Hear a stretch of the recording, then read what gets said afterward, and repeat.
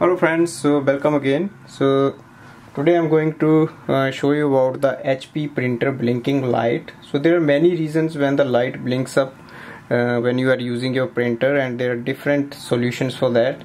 So today I'm going to discuss about one of that thing. So I'll show you here. So we can see this orange light, and that actually for the tricolor. So when your ink cartridge is low in ink, it starts blinking up and it stays on unless we replace the ink.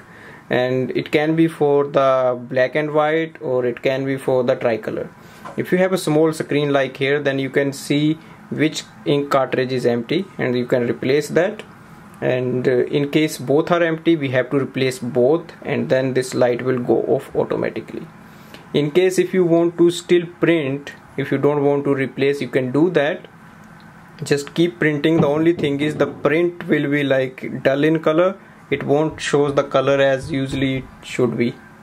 So that's the first thing. So whenever you see this light on, that means your cartridge is going out of ink and you need to replace the cartridge as soon as possible. Thanks for watching.